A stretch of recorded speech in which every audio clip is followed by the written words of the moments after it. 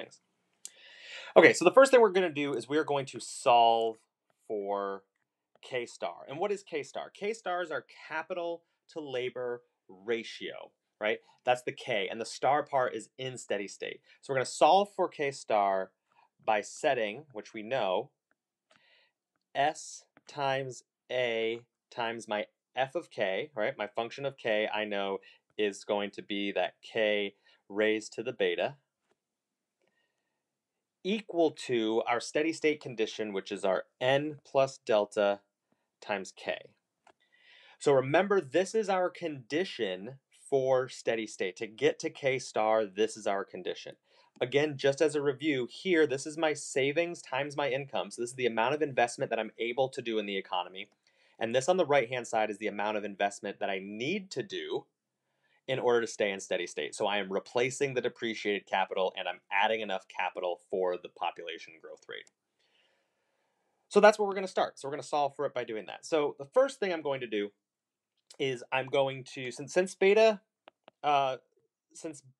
is less than 1, it's actually between 0 and 1. To make this easier, to make it not have a negative number in an exponent anywhere, I'm going to divide both sides by k to the beta. And what do I mean by that? Well, what I mean by that is I have s times a k to the beta equals n plus delta times k. So I'm going to divide both sides by k to the beta, this k to the beta. Those k's to the beta will cancel. So I'm going to get s times a equal to n plus delta, and this is going to be k raised to the 1 minus beta. The reason why we get the 1 minus beta over here is because when we're dividing our levels of, when we're dividing anything with exponents, we're just taking the exponents and subtracting it, so 1 minus beta. Okay. We're going to divide both sides then by n plus delta. Divide by n plus delta, so those will cancel.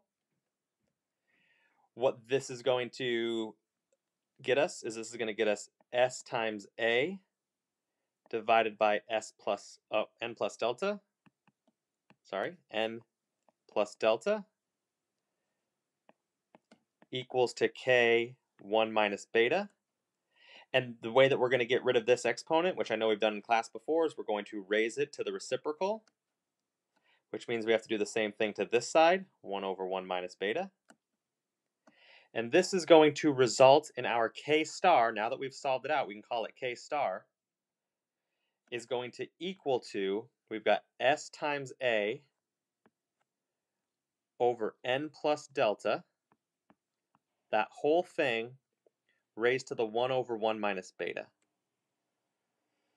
So notice what we've done is we have solved for our steady state capital to labor ratio.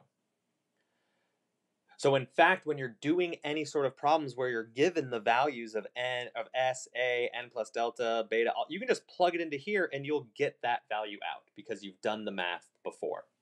Now, of course, if you're afraid of this because it's like, there's an exponent and everything, you can just do it, put the numbers in first, right? You could put the numbers in up here first, which is what most people do and solve out. And that's fine too, which we'll do that when we get to the example problem.